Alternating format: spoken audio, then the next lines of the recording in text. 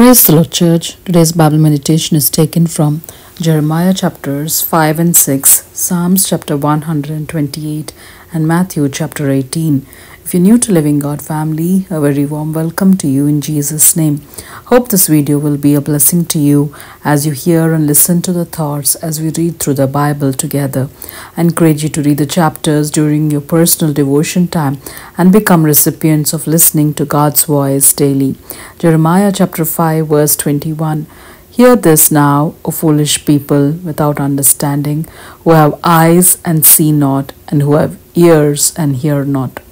Jeremiah chapter 6 verse 16. Thus says the Lord, stand in the ways and see, and ask for the old paths where the good way is, and walk in it. Then you will find rest for your souls. But they said, we will not walk in it. Psalms chapter 128 verse 1. Blessed is everyone who fears the Lord, who walks in his ways. Matthew chapter 18 verse 22. Jesus said to him, I do not say to you up to 7 times, but up to 70 times 7. God the Almighty, our Heavenly Father, forgives us and brings us from darkness into His marvelous light.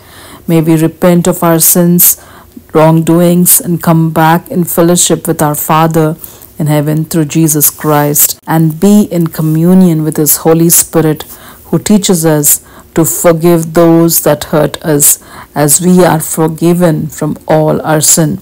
Today, may our eyes and ears be opened and heart be receptive to know the truth that is in Jesus Christ.